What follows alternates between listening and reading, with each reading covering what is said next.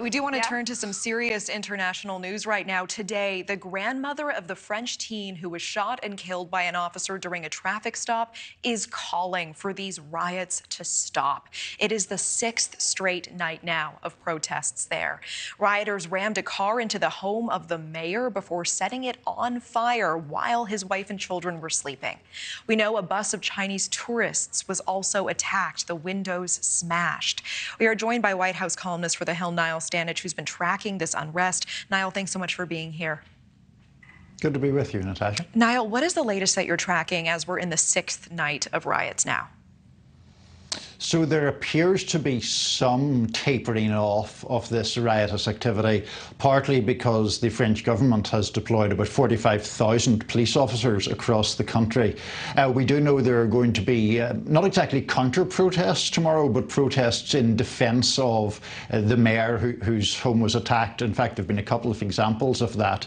So the hope is obviously that the rioting does, as I say, taper off, but that's not guaranteed, and members of the French government are being quite clear that they're not, as they put it, declaring victory yet. Yeah, and it is not just the mayor and his family who've been attacked. We mentioned there was the bus of Chinese tourists. There were minor injuries there, and we know that hundreds of police and firefighters have also gotten hurt so far. Who is participating in these riots mainly? Mostly young people. There is a whole bigger issue. I mean, to put these riots in context, they're not only about the violent death of this young man at the hands of police, they're also about France's failure to properly integrate people whose heritage dates to old French colonies from being fully integrated into mainstream society. So I don't want to overstate the parallels to the United States, but obviously you have a person of colour being killed by police, and that action seems to have ripped the plaster off a much bigger sense of grievance and sense of inequity, which I think is fueling some of these riots. Yeah, to your point, we have seen shades of this certainly in our country as well. And Niall, we know that more than 700 businesses have been damaged in this, 3,000 people detained so far. And to your point, many of them are under 18 years old. More than 700 detained just last night. And you mentioned the 45,000 police officers deployed in the streets. Any indication of what will make these riots stop, and at what point does the French military get involved? Well, you mentioned the grandmother of the young man who was killed pleading for calm. That may well have some effect.